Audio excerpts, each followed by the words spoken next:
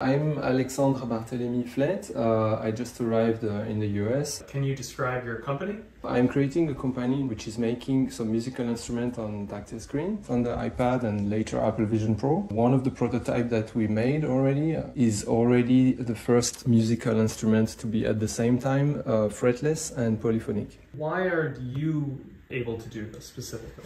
I am passionate about music theory and musical acoustics specifically since I'm a teenager. I've been composing some music. I'm also passionate about technology, about dance and gesture, and necessarily gesture of musical instruments and how to imagine some new ways to play music. So I'm kind of at the crossroads of different fields. What makes your company different and competitive versus your competition? Digital musical instrument that you can play with gestures. Images of keyboards on an iPad or an iPhone, images of a piano, and you play on the image and you hit the screen and you play the notes of the piano.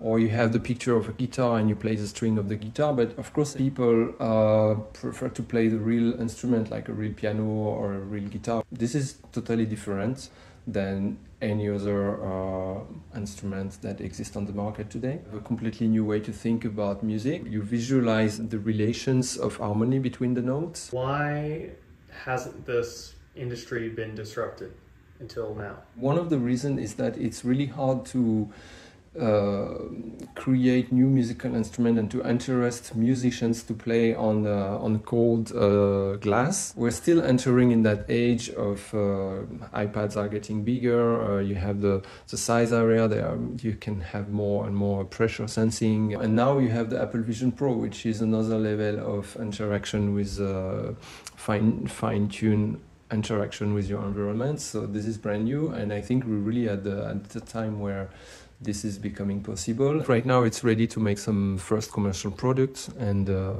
go on from there. Sometimes notes like each other and sometimes notes don't like each other. Yeah, so it's like humans.